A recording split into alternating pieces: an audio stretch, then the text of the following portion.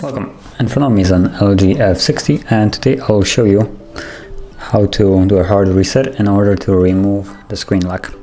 So as you can see, there is already a screen lock, and if you don't know the combination to it, what you can do is hold the power key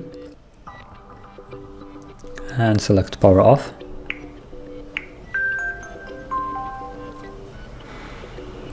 Now once the device shuts off, we're gonna hold volume down and power key with a little difference that once you see the logo, you'll let go of the power key and press it again.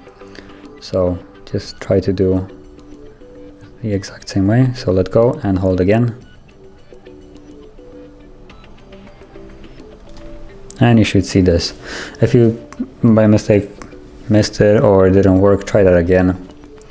And once you're in here, what you want to do is select yes, using the volume keys to navigate up and down, so, and confirm it with the power key, so like this.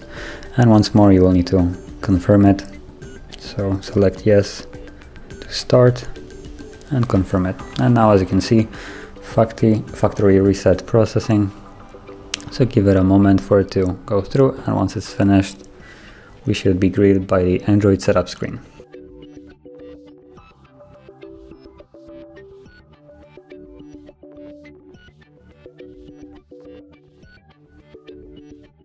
And as you can see, now we're in the setup screen. So here you can just choose a language. I'm just gonna skip through it really quickly.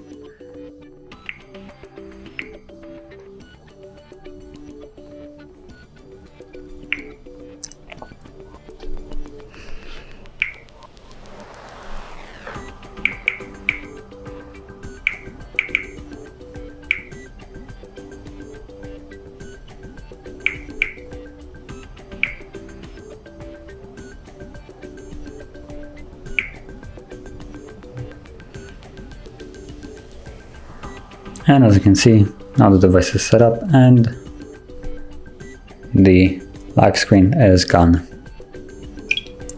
So that is basically how you remove the lock screen through hard reset. And if you found this video helpful, don't forget to hit like, subscribe, and thanks for watching.